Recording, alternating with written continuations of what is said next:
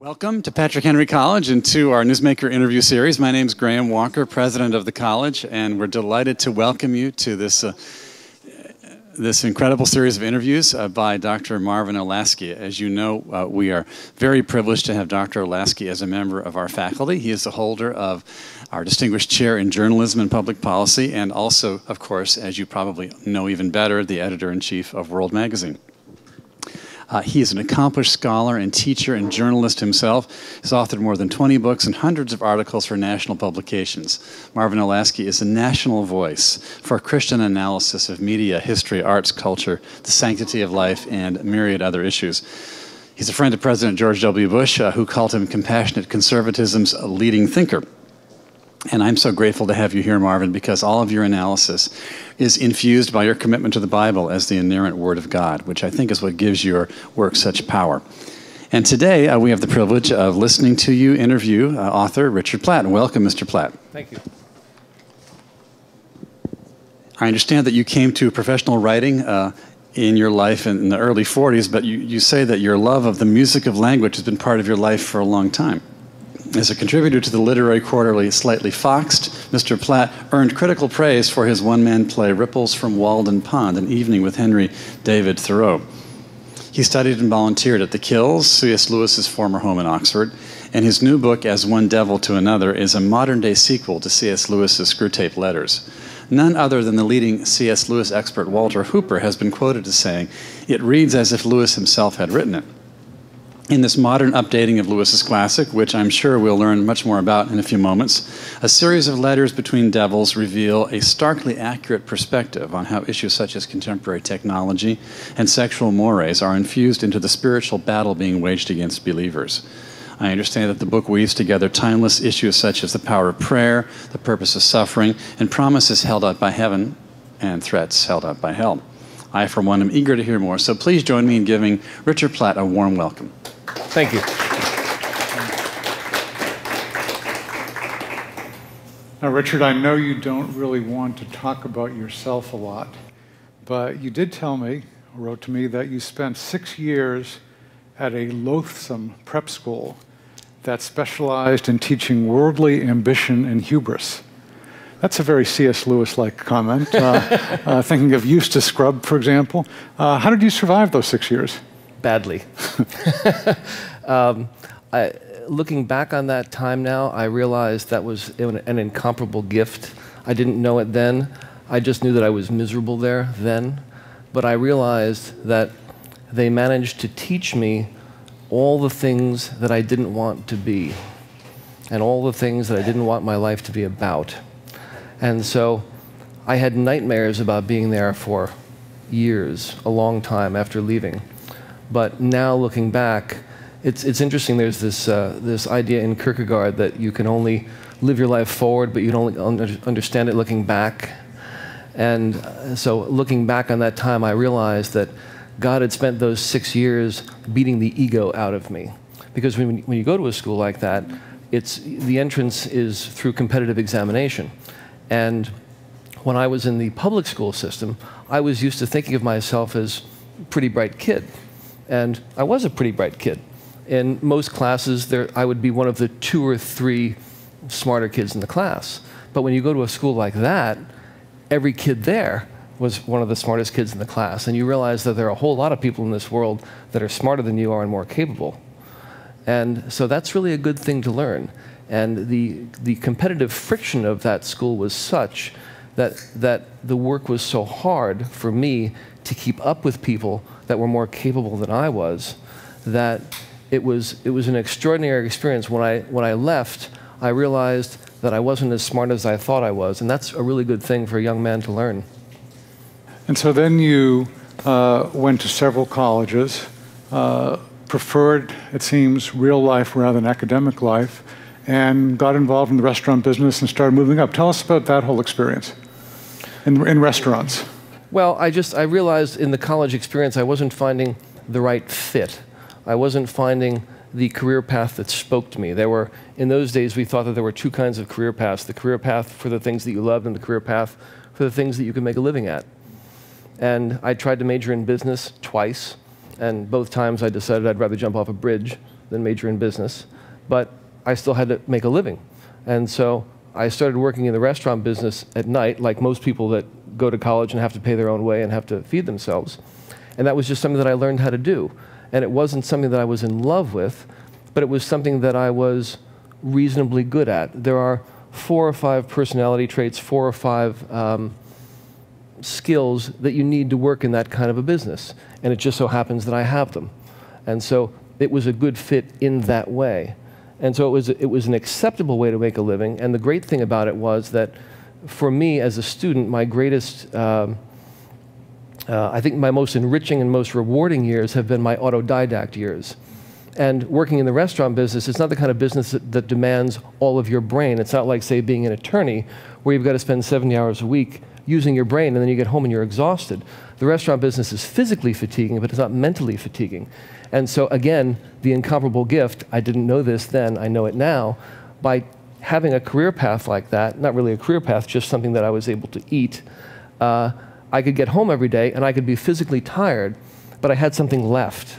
And so I could sit down and read. And all the writers that I have come to revere and love, I have discovered after college. Dr. Johnson, G.K. Chesterton, C.S. Lewis, those people, those are all people that I had to discover on my own. And because of the work that I've had, I've been able to indulge my preferences. And I've spent the last 30, 35 years reading. And it's been a wonderfully productive time for me. And then you also, I understand, bought a house by the ocean in San Diego, and it wasn't much of a house at first, and so that's been another of your enterprises over the years. Right. Well, it still isn't much of a house. Okay. It's just a much nicer house than it used to be. It's quite small, but there are only 2 of us.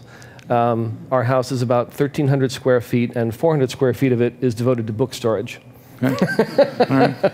So we have about 5,000 books in our house, which fill 500 linear feet of shelving.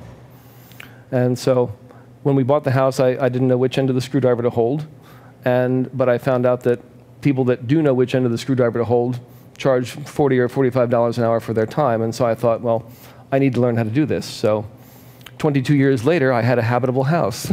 Right. And you've been married now, I take it, for 30 years. We just celebrated our 30th anniversary. Easily the smartest thing I've ever done in my entire life. Right. I married the most extraordinary woman, and the great blessing. I've never done anything smarter. Well, I feel the same way about my marriage and so forth. Although to a certain extent, I don't really feel that I chose that. No, not at all. No, it just came by grace. Right. So didn't we luck out on that one? Exactly. Yeah. Exactly. And so your wife, with all those books, your wife must be either hugely indulgent, or she may have the same taste as you have. My wife is very indulgent. Okay. Yes, one of the standard jokes in our house is I describe myself as low maintenance. And my wife will say, "Oh yeah, you're low maintenance. We just had to build a room on the back of the house to hold all your books, and 5,000 books later, you're a low maintenance guy." And I say to her, "Well," and this is a conversation we've had many times. So it's almost like a play where we both know our part. And then I say to her, "Well, it's we look at all the books in the room, and I say to her, well, it's cheaper than a cocaine habit or a girlfriend." And she says, "Well, I'm not so sure." So you're working in the restaurant business and moving up to managing and so forth and doing quite well there. You're reading a lot. And at a certain point, you decide to start writing. Perhaps you could tell us about the moment you actually realized you were a writer and could have something published. Right. Well, a publication, I didn't even think that quite that far ahead. I just felt the impetus to write. 3 events converged at the same time. The first was that I had been reading the New York Times book review since I was a teenager. And I noticed over a period of time that the kind of books that the Times was reviewing had begun to deteriorate. There was a time when they started doing reviews of celebrity biographies and biographies of Princess Diana, and then they'd start doing reviews of best-selling authors. They do like the Tom Clancy's and the Stephen Kings of the world. And not that I have anything against those kind of writers. They're entertainers and they do what they do brilliantly. But the point is that the New York Times is one of the most influential book review publications in America. And I think that with that kind of power, they have an obligation to review books that need reviewing. When Stephen King publishes a new book, if everybody hates it or everybody loves it, it's still going to sell. So he doesn't need to be in the Times. And the math is such that every time the Times reviews a book, there is no space for 20 other books which are worthy of being reviewed and which will not be reviewed and will probably die without the support of the Times. So I felt that they had an obligation and they weren't fulfilling that obligation. The second thing that happened was, about that time, I heard about this new book review journal, Slightly Foxed, which is based in London. And their mission is to tell you about good books that you don't know about, or that you might have known about and forgotten about and you might want to revisit. There's no agenda, there's no politics. It could be a book that was written last year, 10 years ago, 100 years ago, makes no difference. As long as it has a certain quality of narrative voice or it has a certain literary value, it's a book they want you to know about. So I got a copy of their publication and I thought, this is good, this is what a book review journal should be. So I'll start reading this. And then the third thing that happened was, at that time, I discovered Wendell Berry, who I now know is one of the great men of letters that America has produced in the last 50 years, but I didn't know it then. And so a very dear friend of mine, incidentally the friend who also introduced me to C.S. Lewis, introduced me to Wendell Berry. So as you can imagine, my debt to him is very great. And so he placed Wendell Berry's novel, Jayber Crow, in my hands. I took it home and read it, and it just knocked me out. And I thought, how come I didn't know? How come no one told me? Why did it take me so long to know about this? And so these three things converged. And I picked up the Slightly Foxed, and I thought, I want to be a part of this. I want to contribute to what they're doing, because what they're doing here is good.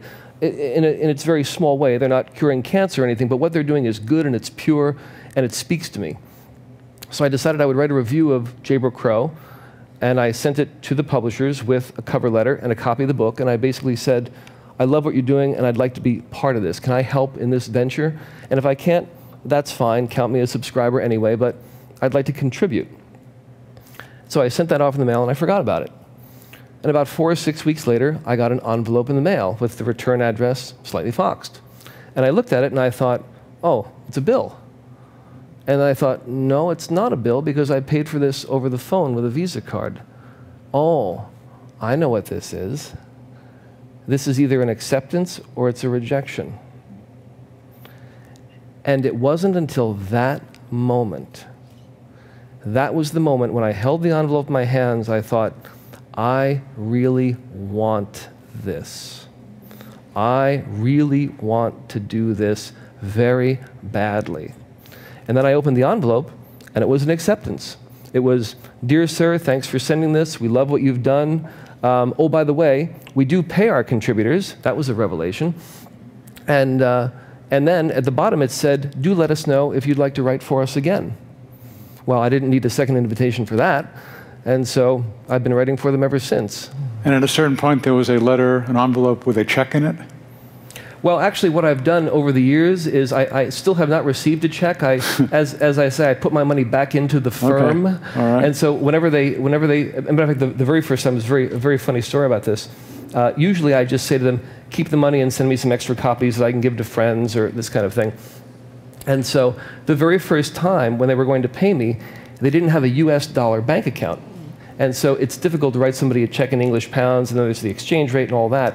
And so there's a bookshop in London, one of my favorite bookshops, called Haywood Hill, which is, I've been going to London a lot over the years because I have friends who live there. And so the editor sent me a note, and she said, well, we don't have a US dollar bank account, and so perhaps I should just credit your account at Haywood Hill. Yes.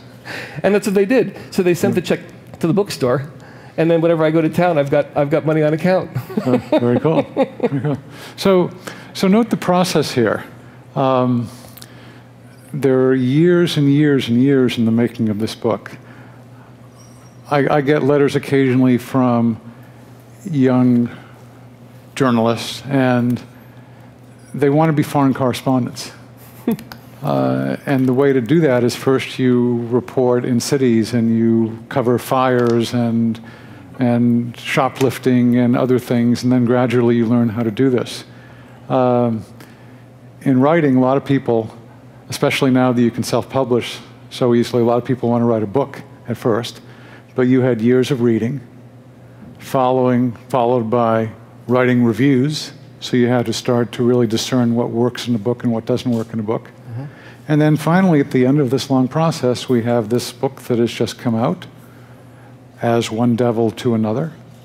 And Yes, I read an advanced copy of this about a month ago and thought this is pretty cool, because most of you here, I suspect, have read the Screwtape Letters at some point, and you may know that there have been lots and lots of attempts to write sequels to it, to follow up. There was one in 1975, I recall.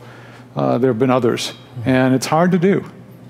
And I think Richard here pulls it off, which is why I said, okay, why don't you come out here? And Richard was kind enough to come here from San Diego. And you'll be flying back this afternoon because you actually have a play that you've written premiering tonight in San Diego. Yes. So tell us about the play, and then we'll come briefly, and then we'll come back to the book. Sure. The play is a one-man show, Ripples from Walden Pond, An Evening with Henry David Thoreau. It's been 5 years in the making, and it has its world premiere tonight at San Diego's Signet Theater, 7:30 curtain. My plane arrives at 6. Okay. So plane arrives at 6, head out to the theater. Go directly to the theater. All right. Yes. All right. Well, wish you Godspeed on that. Thank you very much. So now the book. First of all, when did you first encounter the Screwtape Letters, and why did you fall in love with it, and then why did you write this?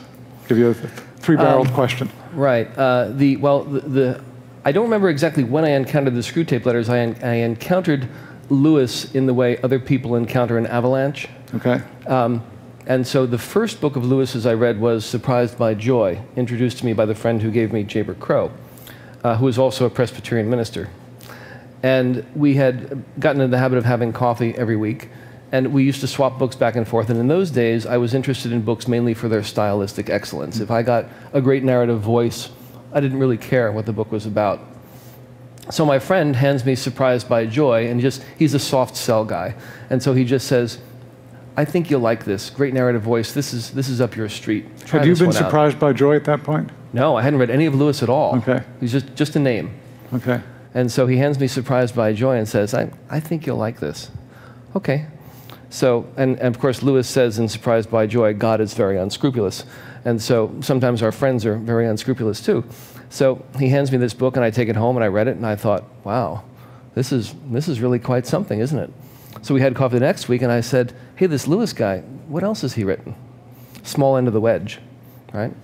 And so he hands me a copy of The Case for Christianity, which ultimately became the first part of Mere Christianity. And I took that home, and that was what did it. That was the avalanche. I started nodding about on page 4, and anybody who's read Lewis's Apologetics know that his mind works like a fine cutting tool, paring away the absolute, down to the absolute essential kernel of hard truth in the center. And so you find yourself A to B, B to C, C to D. So I was reading The Case for Christianity, I'm nodding my head on page 4, and I was one of those lazy agnostics that had kind of drifted that he talks about in Mere Christianity. So I'm nodding my head page 4, I'm nodding my head page 8, okay, A to B, got that, B to C, got that, C to D, got that. And I get to page 20, and I'm at the end of this change of reasoning, and I'm going, oh, right. And so then you get to that point where you say to yourself, are we going to connect thinking with doing, or are we just going to think? Yeah. And so then I went to Screwtape, and I read all of Lewis. And the way this book came about... But let me just break in for a moment. Sure. So connecting thinking and doing. What did you think about God before reading that, and how did that change your thinking? I hadn't thought a whole lot, actually. That was the thing. Okay. I was just that lazy agnostic that came from a very loving, very giving, kind of non-denominational Christian family, and I was the inquisitive child in a family of not overly inquisitive people. And so I was one of those kids that would say, how come this and why that and why doesn't God? And I used to get the kind of because God said so answers. And so I just stopped asking those questions. And then, of course, when I was in the prep school environment, there was nobody there asking those kinds of questions. And so it just dropped off the radar screen. It wasn't a conscious rebellion. It was just a drift. And then finally, when I finally read Lewis, when I finally went to Mere Christianity, I got to the end and I thought, like I thought with Jaber Crow, I thought, why didn't anybody place this in my hands before? Where was the person who should have given me this book? This is everything I needed. This is true. I know this is true. So then, at that point, how did you turn thinking into doing? Did you start going to church? What happened? Well, the first thing I did was I started prayer, and I started thinking about not just understanding my relationship to God, but what my obligations were. And then I started thinking, okay, everybody's been given some abilities. And so what are my abilities? What can I do? How can I serve? We all have a way that we can serve. How can I serve? And so over this period of time, I would just think about those kind of things. I would try to live by Christian principles. I would try not to judge other people. I would catch myself doing that kind of thing. And I think, wow, you gotta... It's very interesting that when you progress along the road of the spiritual life, you have those moments when you know that you've progressed because the road in front of you looks longer and the road behind you looks darker. And so I had many moments like that where I looked back and thought, wow, that was a pretty dark, ugly place I started in. So I think that was the thing. I think prayer was the biggest thing for me because I've discovered that the more that I engage in prayer, the more revelation that I come to. I ask for the things like clarity of thought. I asked for finding my purpose. I asked for finding an apostolate. How can I serve? What can I do? Other than the ordinary things that you would do, volunteering there, what can I do? And I think this book is the answer to those years of asking what I could do. Well, let's turn to this book. This is, again, this is just out and 70 years. This is the 70th anniversary of the Screwtape Letters, first published in 1942. So it waited a long time. And let me ask you to read several passages from this, starting with the one on pages 9 and 10, where there's it concerns a graduate student in English. Yes. This is the beginning of letter 3. It concerns academia. The protagonist, the younger devil is Scardagger, and the elder is Slashreep. And so this is how letter 3 begins. My dear Scardagger, we shall now begin the task of satisfying your ever-growing hunger. A client has been selected for you by the low command. She is a postgraduate in the English department of an old and prestigious university, which means, happily for us, a hotbed of arrogance, spiritual erosion, and social vanity. She is quite clever, by human standards, which could work very much in our favor, as her environment is perfectly suited to inflame her latent intellectual snobbery and many of the other lovely vices which we are trying to make endemic. We must consider how best to exploit her aspirations. She has set her sights on a career in academia. Do we want to propel her to dizzy heights of academic success, distending her ego and making her a loathsome prig to everyone but her most accomplished colleagues, wallowing in the envy she provokes in her peers and the fear she instills in her students? Or shall we raise her just to the level of mediocrity that will cause her to aspire to, but never to reach, those dizzying heights? An onlooker who stokes her hunger by publishing a few books here and there, but is mostly ignored by the academic community, and who spends her life picking at the scabs of envy that will form on her like a spiritual crust, never noticing the redeeming presence of the few eager students that could become her friends? Shall we degrade her still further, dash all her hopes, and guide her to the endless drudgery of teaching grammar school English? Slowly grinding her into a dust of disappointment and resentment, blinding her to the fact that it is there, were her motivations pure, that she might actually do the most good by inviting young minds as yet unformed to the great feast of literature which she once enjoyed before books became the building blocks of her ambition? There is no need to decide the issue at once, but do keep it in mind. Why did you choose a setting in academia as opposed to C.S. Lewis had a person not actually associated with colleges? Why? I think that I had certain axes to grind with academia. Sounds like it. Yeah. And I was also inspired by the fact that Lewis himself had certain axes to grind with academia. Lewis, when he was at Oxford, everybody who knew Lewis knew that Lewis was the great man at Oxford in his generation, which was saying quite a bit, because there were a great many great men at Oxford in those years. Lewis was the most popular lecturer in the university. All of his lectures were standing room only. All of his sermons were standing room only, which is one of the reasons he stopped giving them, because after every sermon, people would pat him on the back and tell him what a fine fellow he was. And one day he said to one of them, I think I'm going to stop doing this, because if everybody keeps telling me what a fine fellow I am, I might start to believe it. But he was easily the most popular, the most famous, and the biggest selling author, as far as his books went, in the university, and 3 times he was passed over for a professorship when he was easily the most qualified candidate. And he was passed over, and we see it in a letter from his friend J.R.R. Tolkien. We see that he was passed over simply because of jealousy, that the other dons were jealous of his success, jealous of his fame, jealous of his genius. It can be a very toxic environment, the university setting. Right, so he came to realize that everything is by grace, I mean, surprised by joy, Absolutely. and so forth. And so I can see that he was very much against the arrogance and hubris, and reflects that. Let's go to another section. This is on pages 14 and 15. I asked you to read that. This is concerning a 19th century businessman and so forth. Yes, yes. This is the first letter that touches on the problem of pain. Perhaps an illustration is in order. I once had for a pupil a young tempter named Itchgrit. His first client was easy game, he thought, handed to him on a plate, a captain of industry, as we called them then, who rode to tremendous wealth, thanks to me, on the sweat of underpaid labor. His workers lived in squalor, usually hungry, often cold, in housing he provided at ruinous rates. There was nowhere else for this people to live because he owned the town as well. The mortality rate among the children in this company town was hellishly high, and even brought me a special commendation. Thoughts of the adversary never entered the client's head. No luxury was too good for him. Hand-tailored suits by the hundred, jewelry for his mistress, provided by us, a house so grotesquely large that it was often mistaken for a hotel, and all the other useless trimmings of his time and class. When challenged by men of conscience, he merely laughed off the adversary as medieval superstition, unfit for a modern, enlightened 19th century man. Then, the adversary attacked our flank, prostrating the client for the first time in his life, and I watched my decades of work crumble to the ground. Itchgrit had become so accustomed to spending his time at the client's side, it was, after all, terribly amusing, that he had virtually forgotten the client's little boy, the apple of his eye, and, due to his wife's infirmity, his only child. The adversary did not forget, but was only biding his time to make Itchgrit's failure more spectacular.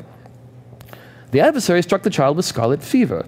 The client, to my disgust, on hearing the diagnosis, dropped to his knees in prayer for the first time in his life, and with a swiftness that almost made his hips crack. He promised the adversary that if his child recovered, he would devote himself to the adversary's service. Now, the adversary does not, as a rule, make bargains, as some humans believe. But unfortunately, the client's penitence was not idle claptrap to be forgotten when the child recovered, and as we would have gladly believed it to be. He had offered the adversary the thing the adversary likes best, a genuine act of contrition. Now, when the client looked into the eyes of a child that was sick or weak with hunger, he saw his own child. He had learned the loathsome skill of empathy. His boy recovered, but just barely, and was thereafter stone deaf. The deafness was Itchgrit's contribution, a final gambit in the hope of provoking the client's anger against the adversary. Instead, it proved the final gasp of defeat. The client had been accustomed to doing as he pleased, regardless of public opinion. The adversary turned this habit of mind against us. To the astonishment, bewilderment, and even resentment of his own class, the client converted his home into a hospital for children and founded a school for the deaf which he endowed in perpetuity and which, alas, flourishes to this day despite our efforts. So you see, even the best material is subject to the adversary's attack. Itchgrit is now housed in quarters intended for his client. I trust you will see the lesson. With warm regards from your loving uncle and mentor, /Reap. So the 19th century businessman had a kind of lazy agnosticism, perhaps similar to yours. Yes, there is a commonality. Yeah, yeah. So the problem of pain, certainly that occupied Lewis, occupies many, it's one of the key things. And there's another passage, just a couple of pages later on, where you go into that further. Mm-hmm. Why don't you read that? Yes, this is the middle of letter 5. You know the kind of thing. If the adversary exists, why do bad things happen to good people and good things happen to bad people? Or better still, if the adversary is all-loving, all-seeing, and all-powerful, unfortunately, all really effective lies must have a tincture of truth. Why is there suffering? You would think that the life of the adversary himself, when he appeared on earth, would at least have taught them that a long life and a pleasant death are not a reward for good behavior. First, to consider the presence of pain at all. The question is one of perspective, which you as a youngster will find difficult to see, because our purpose differs so much from the adversary's. We want sheep fattened for slaughter. A life of ease, sensuality, comfort, and mindless dissipation would suit us admirably. He wants immortal beings, united to him, freely, joyously, eternally. Pardon the distasteful phraseology, a teacher must be candid.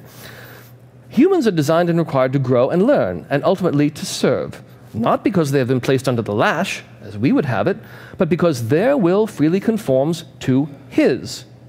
In order to learn, they must act. And he has given them a dangerous world because it is only in a world of danger, and thus pain, that moral issues come to the surface. In a dangerous world, a human learns that actions have consequences. Thus, the adversary does not will pain, but accepts it as a natural and necessary consequence of the world he has made. This may surprise you, but there are many things he permits, yet does not will, as when a father teaches his child to ride a bicycle, not wishing the child ever to fall and skin his knees, but knowing that falling is a natural consequence of the attempt to ride, and thinking the pain worth the reward. The child, who has the reward in sight, is also willing to endure the pain, even when it becomes irrefutably real after he takes his first fall. The analogy may be carried still further.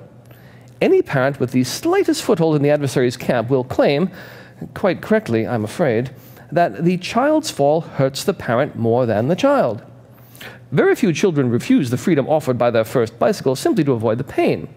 Once they have learned to ride, their knees heal, their pain is forgotten, and they are left with a skill from which they may forever profit. And so it is with the world he has given them. They skin their knees, sometimes to our delight, quite badly. He picks them up. He allows some to be desperately ill and suffer almost unendurable pain, making it difficult for them to see beyond the moment they are in. But even these humans usually find, if they appeal to him, that he never asks them to go it alone. Those that apply to him for help nearly always get it, even if they cannot see it at the time, because they are only thinking of the present.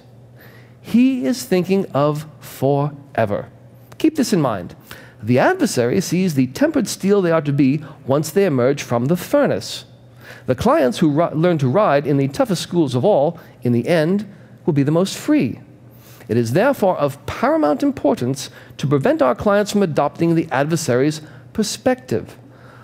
The world is a kind of dress rehearsal. The real show is on the other side of death.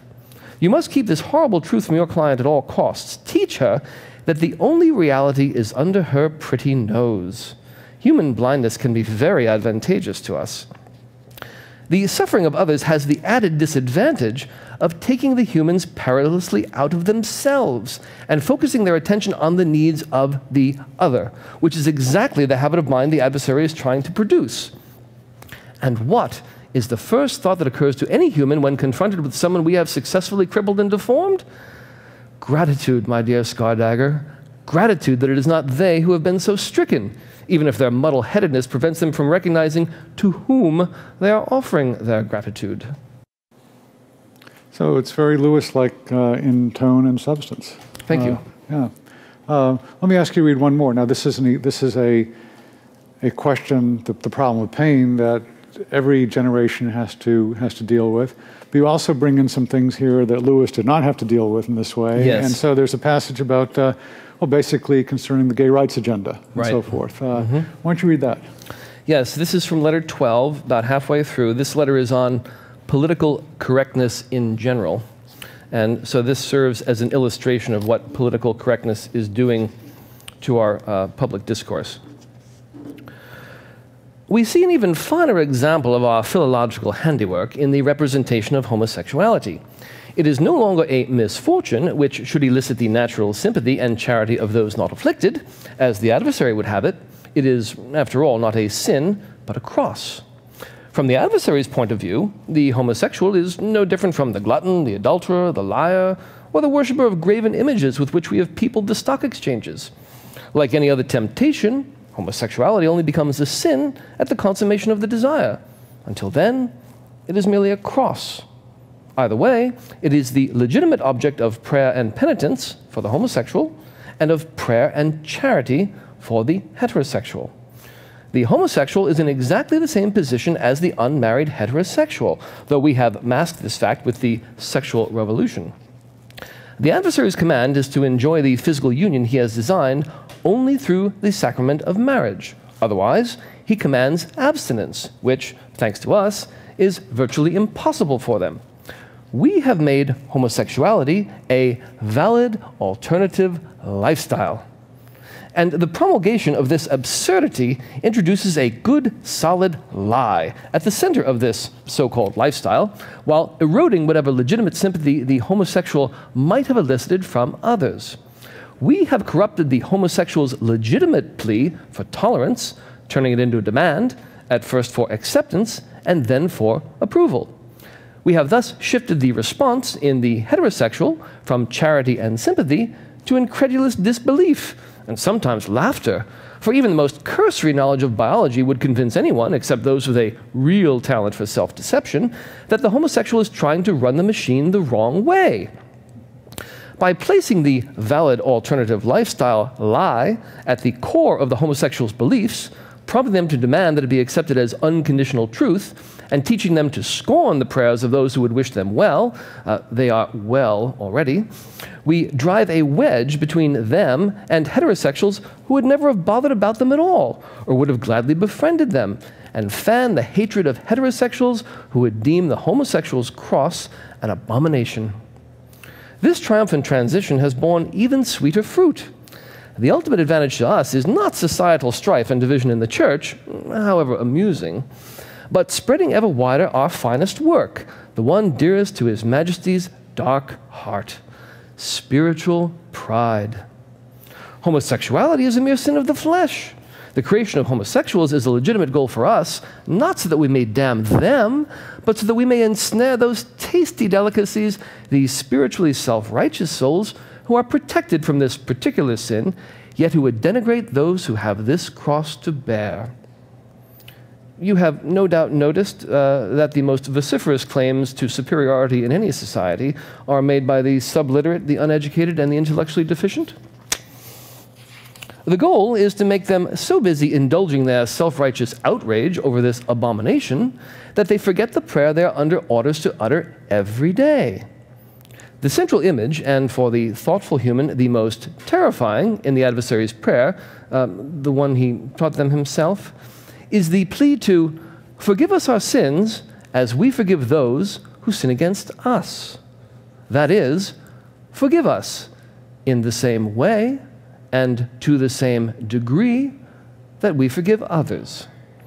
You would think even the meanest intellect among the heterosexuals could not miss the lesson. Yet, tens of thousands would willingly cast the homosexual into the pit with us, never seeing the other end of the heavy chain which clasps them by the ankle and will drag them down together. In His Majesty's house are many mansions too. Political correctness gives us the advantage of inflaming hypersensitivities of every kind, neutralizing charity, and diverting human attention from realities which should cause them real dismay, and ultimately, if all goes well, reducing issues of spiritual life and death to semantics, etymology, and catchphrases. With warm regards from your loving uncle and mentor, /Reap. Have you seen Max McComb's edition of Screw Tape Letter? Yes. And of course, Max sends it, affectionately yours, Screw Tape. So you have to be working on the side. Well, I hope not to be the one that's standing on the stage doing it myself. Richard also very kindly has brought 30 copies of this excellent new book that he has donated to the bookstore, right, to the college. And so any of you can do that, and thus you can, if you were actually walking down the street, there was a famous music video in 1995, I think, with Bono. And I'll have to check the indicator. Yeah, hold me, thrill me, kill me, hold me, thrill me, kiss me, kill me. And Bono in that music video is walking down the street holding a copy of the Screw Tape Letters. So perhaps those of you who find this interesting can go to the bookstore and buy a copy, and perhaps there'll be someone videotaping you as you walk down the street, and perhaps you'll become famous in that way. So you can help, but right now you can help by asking Richard questions. Comments, thoughts, anyone? What appeals to you, what doesn't appeal to you, or even what you've learned from C.S. Lewis over the years. Mr. Platt, thanks for coming. Listening to you read from your book, it's a very striking narrative voice. One would think that you're a brilliant observer of the human condition. But in our conversation earlier, you were describing how this book came to you, and I haven't heard you discuss that here in depth. Could you describe how you came upon this whole project? Sure. I didn't choose to write this book. It chose me. It came to me, I would say, by the grace of God, just like everything else that's worthwhile in our lives comes to us. It started on the first week of October, 2009. It was after dinner. I was having a cup of tea, one of those life is good moments where you're staring out the window with your feet up, thinking that everything's going rather well for you. In San Diego, this would make a tea commercial by the Pacific Ocean. And right, so just forth. looking at it might have even been raining that night, which is something very unusual for us. So we learned to think of rain as an entertainment. And so I was staring out the window, and it occurred to me that there were a great many things in this world in need of what you might call Screwtapian treatment. Topics presented themselves, and then I started thinking, what would a modern Screwtapian voice sound like? Because Screwtape's voice is not constant over the years. The original Screwtape letters were written in 1941, published in book form 1942, and then there was an extended essay, Screwtape Proposes a Toast, published in 1960. And if you read the two, you will see that the narrative voice has changed. Lewis is becoming more distressed, he's angrier, and you can tell that what he is distressed about is this abyss of moral relativism that the world is spiraling into. And so I thought, what would a modern Screwtape voice sound like if you took the trajectory of that from 1941 to 1960 and you extended it 50 years into the future? What would that sound like? And I decided it would be more shrill, that the knife would go in a little harder and twist a little bit more deeply. And so then I started thinking, okay, what would that really sound like? And then I started actually to hear it, like you would hear a familiar tune. Or I think we've all had that kind of experience where you're with a friend, the friend whistles a tune or sings a bit of a tune, you say, oh, don't do that, now I'm going to have that tune in my head all day. So it was one of those kind of things where I was just hearing this tune, I was hearing what this narrative voice would sound like. And so I listened to it for a little bit, and then I suddenly realized that I was not creating this sound. I was hearing it, I was receiving it, but I wasn't making it up, which was a very strange experience. And so I just sat there and listened to it for a while, and I thought, okay, well, this is odd, but there are odd things in this world. So my wife and I spent that evening together, and having been together for so long, my wife is used to having my undivided attention. And so this was one of the few nights in our married life where she did not have my undivided attention because there were three of us in the room. And so we're talking, and at the same time we're talking, I'm still hearing this voice in my head. So I went to bed that night, couldn't sleep, stared at the ceiling all night, and the voice kept going over and over. Got up the next day, exhausted. Heard the voice all the next day, couldn't sleep the next night, woke up the next day, and I'm still hearing this voice. And I'm thinking, this is nutty, but I've got to do something about this, because if I don't do something about this, this is going to make me crazy. And so I realized that I had been praying for an apostolate for quite some time. And I realized that God talks to us, I think, all the time, but we're not always paying attention. And I thought, maybe I'm not paying attention here. Maybe I should be doing something instead of sitting here whining about this voice in my head. So I tried to resist it, and I couldn't. And then I sat down, and I started just to write out what I was hearing. And that was when it really started. The floodgates opened, and then I couldn't stop. And I had 3,500 words, the first three letters, even before I knew what I was doing. And then I took a rest, and it started again. And I got to the end of the day, and I was really worn out. And I thought, well, it can't get any nuttier. And so obviously there's something that's talking to me, so maybe I can talk to it. And so I just said to it, look, I really want to do this. I'm willing to do this. I'll do this every day. I'll do this for as long as it takes. If that's what you want me to do, I'll do it. But I have to rest. I'm really tired. And if you'll let me rest just a little bit, we can do this better. I can do this better. And so then it just kind of quieted down. Didn't go away, but the volume just went down. I went to bed, I got a good night's sleep, and then the next morning, before I opened my eyes, it started again, and it was loud. And so I got up, made the coffee, grabbed the dog, out to the library, and wrote. And I did that every day for 35 days until it was finished. And it was an interesting experience because it showed me certain things about receiving an apostolate, which I think are good things to know. One is that God doesn't give you the whole picture now. He gives you the part that you need to know now. And I think that there are 3 reasons for that. The first is that if you saw the whole picture from where you are now, you probably wouldn't understand it anyway. And if there are, say, 10 things that you need to do in sequence, it simply doesn't make any sense for you to hear number 7 when you're at number 2. And I think the biggest reason for that is that if God actually gave you the whole picture, you'd be so scared that you probably wouldn't do anything at all. And the other thing that I recalled in this writing is that I was reminded of something that I've seen both in Lewis and in George MacDonald, is that faith is the thing that sustains you, and it sustains the things that you have come to by reason in a time of fear. Because there were a couple of times in writing this book that I grew very fearful. One day was when I sat down, I was about letter 22 or 23, I sat down to write, just as I'd been doing every day, and the voice wasn't there. And I started having these fearful thoughts. I started thinking, should I have been writing faster? Should I have worked harder? Should I have started sooner? Did I do something wrong? What's going on? And then I thought, no, don't worry about that. That's the part that God worries about. The part that you worry about is being here ready to receive it. That's your job. And so I just sat, and I read through what I'd written the day before, and I changed a little syntax, corrected some punctuation, and then it started again. And the other thing, the time that faith sustained me in the face of fear was a much graver incidence, because as I got to the end, I started thinking about the responsibility of what was being handed to me. And that was a real moment of crisis for me, because I thought, when I actually stopped to think about what I was doing, and it's always better just to obey rather than to think too much, because then you get too far ahead. And so I lost the thread. I lost the focus of simple obedience. And I started thinking, what is it exactly you're trying to do here? Okay, you're trying to write a book that is in some way, however modest a way, worthy of the legacy of the man that you revere above all other men.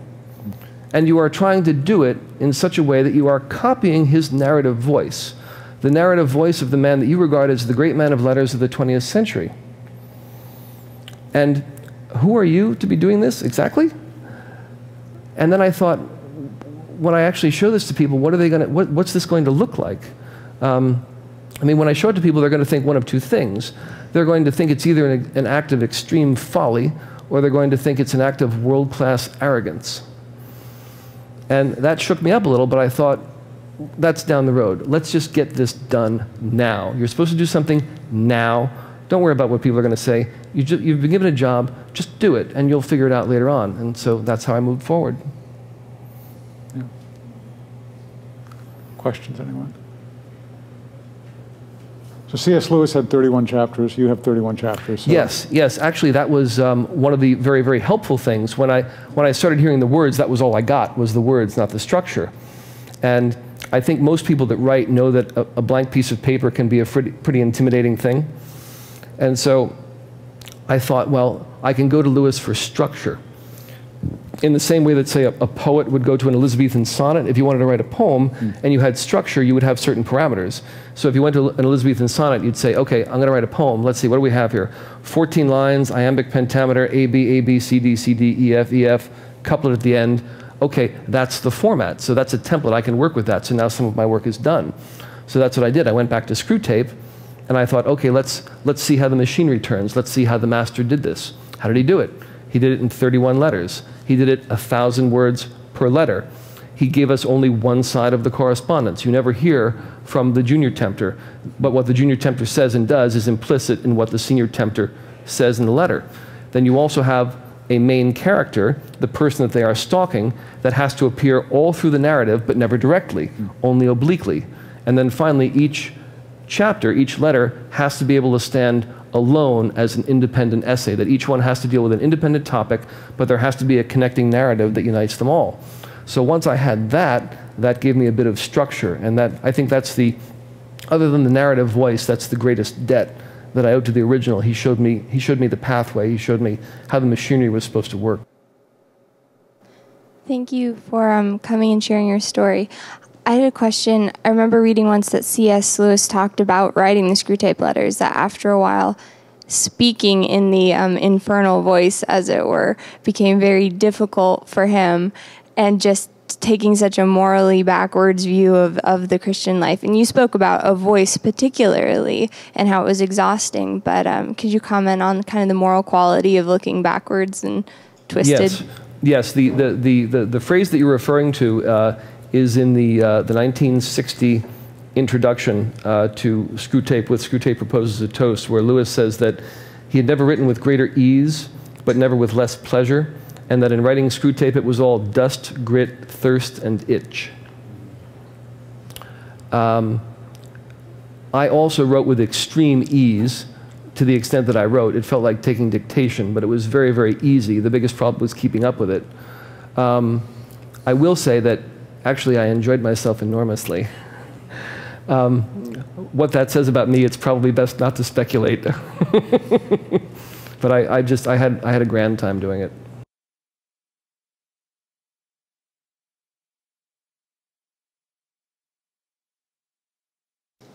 Thanks for being with us. One of the things that strikes me about satire is that it requires, true satire, not just parody, it requires a society that has some common sense of standards that are being deviated from.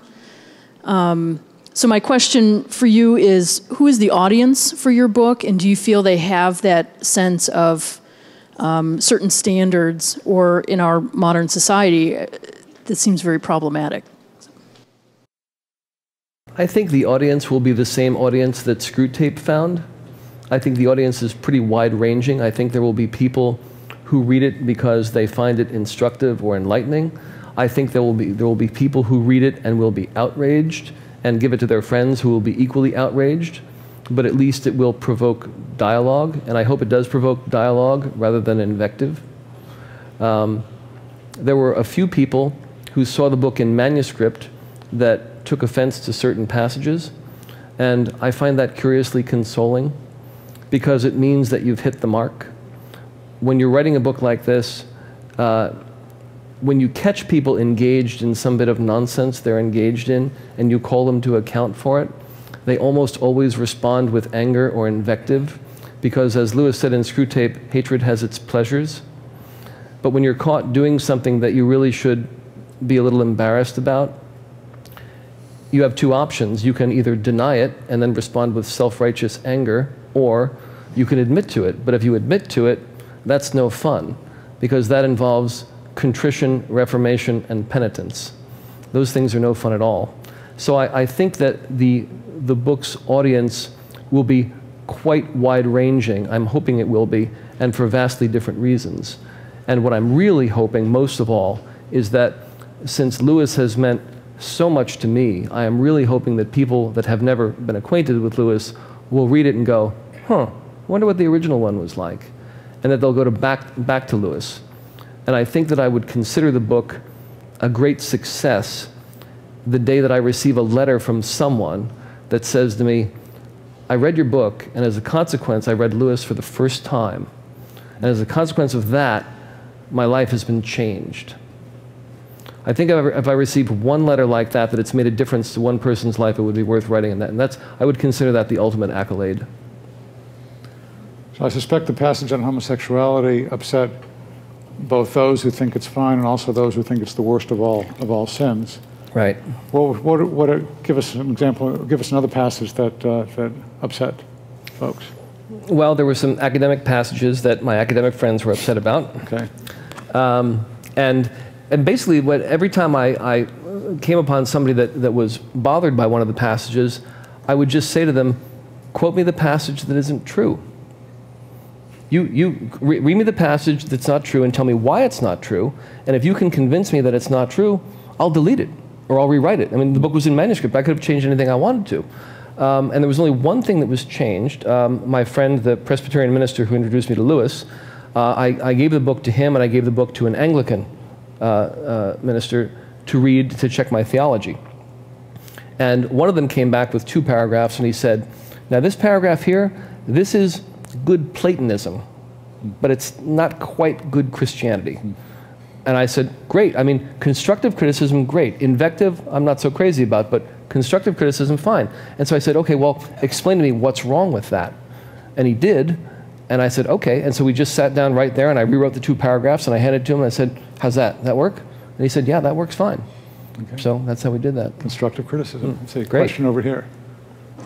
I'm looking forward to reading your books. I'm wondering, Lewis got the name Wormwood from Revelation, I believe, and I'm wondering where you came up with your names for your guys. They sound pretty good. I used Lewis's structure as a template. You will see that in Screwtape, all of the demonic characters are either names of 2 or 3 syllables. Most of them are things where he took one word with an unpleasant association and split it, and then attached it to the half of another word with a pleasant association. For example, you see Screwtape and Wormwood. And I just look at that, and I suspect that what he did was he had wood screw and tapeworm. And he just cut them and reassembled them. And so that's what I did. I took words that had unpleasant associations. Itch, grit, slash, reap, things like that. And I just experimented with the euphonious quality of each. I had a list of probably 30 or 40 names and even more single syllables, and I just kind of juggled them around. And actually, slash reap was a last-minute change. I decided that the original name wasn't euphonious enough for reading out loud, and so I changed it to make it a little easier on the tongue. In Calvin and Hobbes, the nasty teacher of Calvin is Miss Wormwood. Which of your character names do you hope will become part of popular culture? Wow. Well, I suppose the protagonist, Slash Reap. I'm rather fond of that name. He could be the principal of a boarding school. Yeah, absolutely. And Scardagger could easily be his assistant. Right. Yes, indeed. All right. Other questions? we have maybe a couple minutes left. If there's one last question, perhaps. So, well, again, I was thrilled to read this book. I hope you'll take a look at it also. And it's just a good example, really, of finding calling. And if you had decided 30 years ago that, gee, if you read the Screwtape Letters and decided 30 years ago I want to write a sequel to it, wouldn't have been any good. No, I've gone through quite a long period of incubation. Yeah. Well, thank you, and we're glad that you were able to come here today. Please join me in thanking author Richard Platt. It's been a great pleasure. Thank you for having me. Thank you.